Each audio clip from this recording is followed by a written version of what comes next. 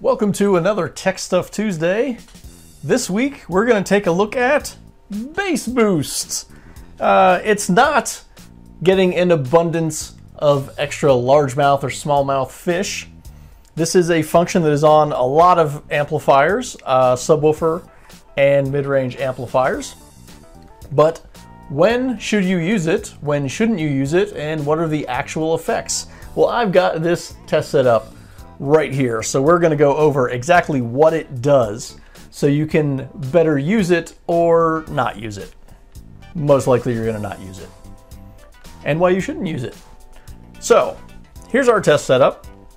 We have a Sundown Audio SAX 50.4. I've had this amp for a very long time. It is not made anymore.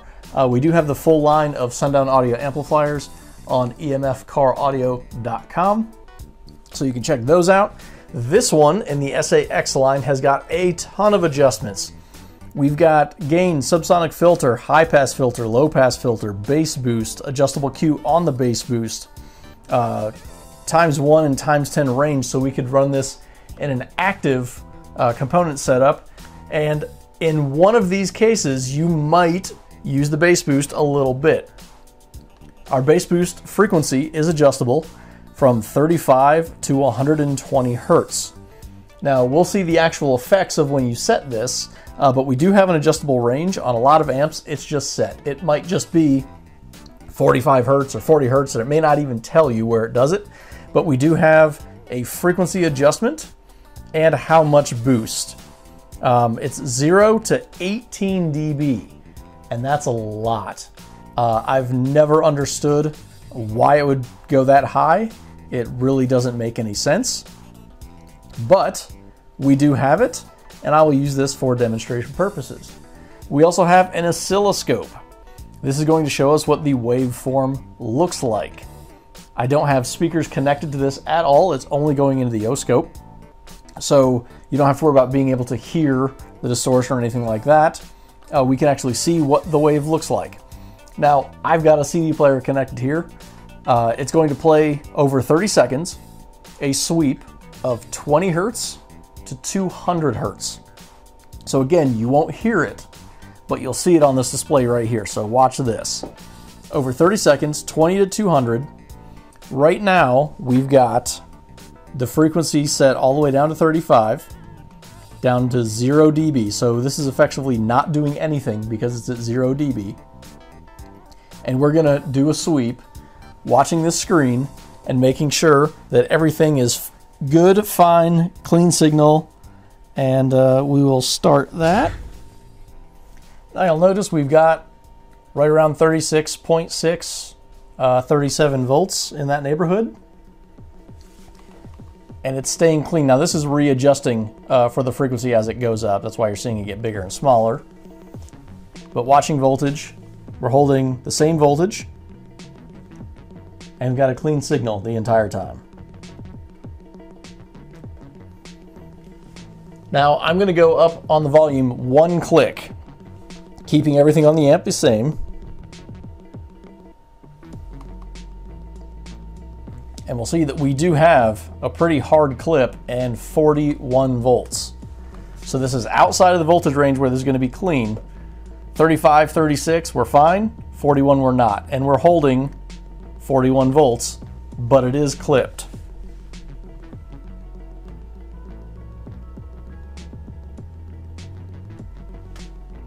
We know our volume level that's going to clip. We know the voltage that it's going to clip. So let's introduce bass boost, and we're going to leave it at 35 hertz. But we're going to go up to 9 dB just to make sure we have a nice drastic difference. Now remember, this is half of the boost that we have available. So we're going to start this again.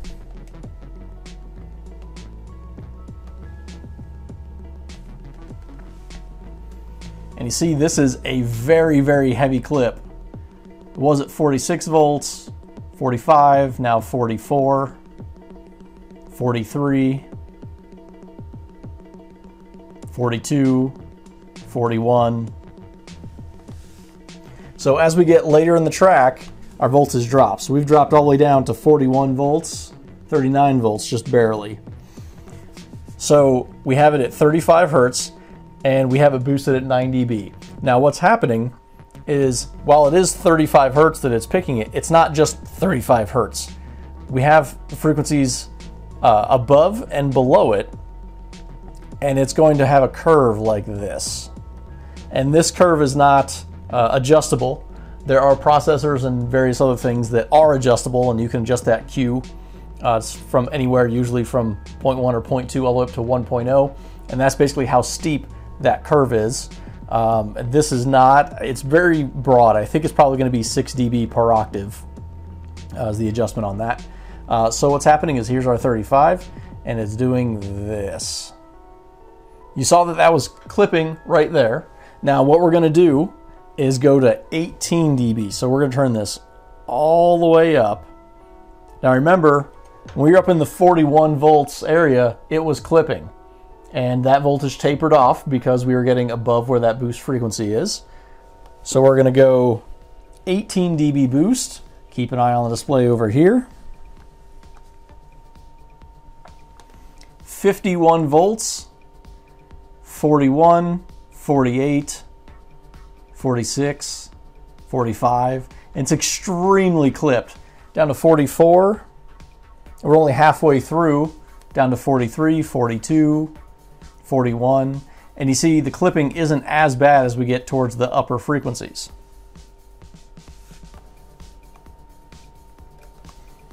So you saw a huge shift in that from way, way, way clipped at a much higher voltage all the way down because I turned up to 18 dB. So now we're like this in the amplitude. So now, since we have that at 18 dB, you saw a huge shift in that, and now we have a very, very steep peak. Whereas before we had a little one at 9, now it's going even higher in the same spot. All it did was cause more clipping. So if you have your gain set and it's correct and you're not clipping, and then you introduce bass boost, all you're doing is introducing clipping at that point. You're not actually making more power, you're boosting that area, and the higher you turn that up, the more it's clipping it, and in that spot. The further you get away from that frequency, the less it's going to clip, as you saw on the O-scope.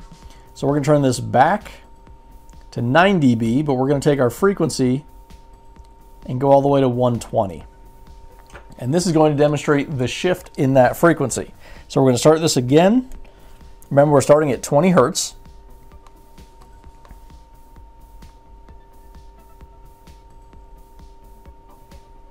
And we are clipped at 47 volts, and that's going up just slightly.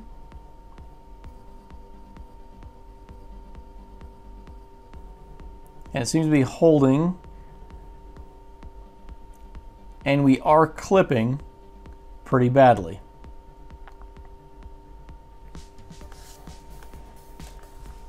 So we didn't see a huge shift in that, but there is a shift.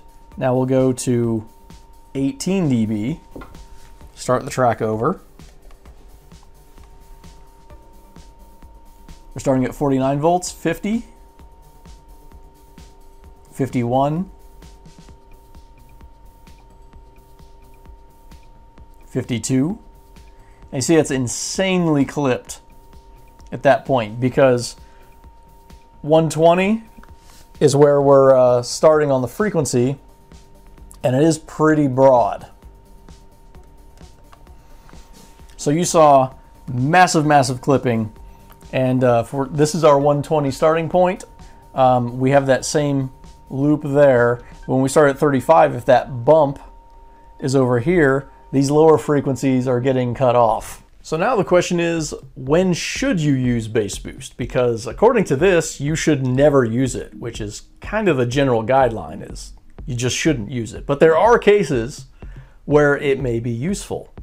If you have a mid-range setup and you're using something on a 4-channel, as this one is, on the bottom end of response, you might have a little bit cut off where you need just a little bit more. And I say a little bit. You might use a few dB in that 18 dB boost. You should definitely not use all of that. So you might have a use for a small amount of it, and that would be fine. In using an RTA, you could see where you might be down like 1 or 2 dB in a certain spot, and you can adjust that out on the amp. where you can just give it a little bump and then nudge it to flatten it out. And that's kind of the idea of what that is for. But as you saw, you can make it clip really fast if you give it just a little bit too much. Now, this is a completely static load. There's nothing on it. So you have no impedance fluctuation. I intentionally left a speaker off of it so we didn't have the impedance fluctuation, so you could see exactly what was happening. Now, if you do have an impedance fluctuation, which you will at different frequencies, you may run into a case where you have a very high impedance rise, so you make very little power in a certain spot. In that case, you could boost back that frequency, again, probably just a little bit, and fill in that gap. Now, that's very helpful when you have an adjustable setting like on this amp, not so much if it's only an on or off. And a lot of those on-off cases, it's not even adjustable for how much, it's just on or off. So it may be 3 or 6 dB or who knows, that it just goes nuts at whatever frequency. Odds are that's not going to work out for you. It's just going to generate clipping, as you saw in the O-scope. So there are very, very few cases where using bass boost is going to be helpful.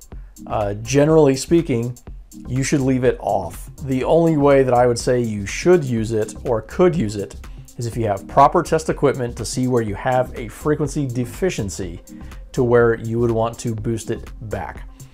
The other spot that I have seen it useful is in some vehicles, the factory radio might cut the bass after a certain frequency. So it basically high passes that. So if you add a line output converter that does not compensate for that, you would actually be cutting the amount of low frequency signal going into your sub amp. In that case, you would have to boost it back, but you could end up with a response curve that does something like this because you're boosting right here. So it would come up, go back down, and you might still have some kind of saddle to where it doesn't sound quite right. And I've seen that with installations before. I've done them where that was the case. But you may be able to boost it back to where it's audibly better. And it's not that you're clipping it, it's just that you're providing it with sufficient signal coming out to level it off, because coming in, it goes down, so you boost it back to level it off. And it may not be perfectly flat, but it's better than nothing if that's what you're dealing with. So to summarize, just leave the bass boost off. You probably are doing more harm than good with that, and now you've physically seen the proof. If you like this video, make sure you give it a thumbs up. If you know somebody who uses bass boost too much, definitely link them to this video. Make sure you share this on Instagram, Facebook, everywhere you can. The more people see these, the more these will continue to do them. You can support the channel by shopping at emfcaraudio.com for all of your EMF audio, Sundown audio, audio control, SBC, and excess power needs. We even have the new Sundown Audio SAM 65.4 and SAM 500. 500 watt monoblock, and this is a 65x4 amp. This doesn't have a ton of adjustments like this other one. Very basic, but it will fit on motorcycle, ATV, under seats, very small places. So definitely give these a look. They are very inexpensive as well. Good stuff here. Make sure you go check them out on emfcaraudio.com. Make sure you follow us on Facebook for sale updates like Black Friday. Instagram as well, and you can also support us on Patreon. I'll see you again in another Tech Stuff Tuesday.